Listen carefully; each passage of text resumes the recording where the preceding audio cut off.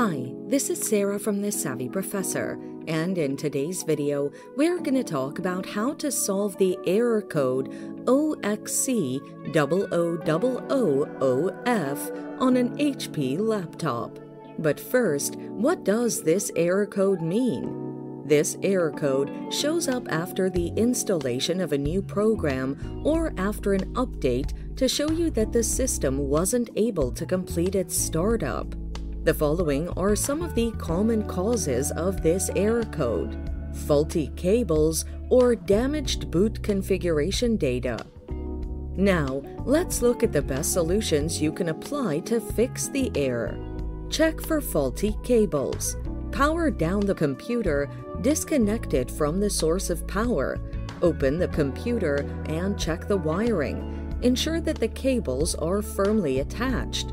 Replace cables that are showing signs of wear and tear.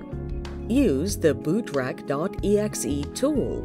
This can help you fix the damaged boot configuration data. Follow these steps. Boot up your laptop with the installation media. When prompted, press a key. Select Repair your computer. Proceed to Advanced Options, then to Troubleshoot. Go to Command Prompt and in the text field, enter this, Bootrec.exe, and press Enter.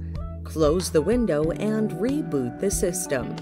Thanks for watching. Till next time.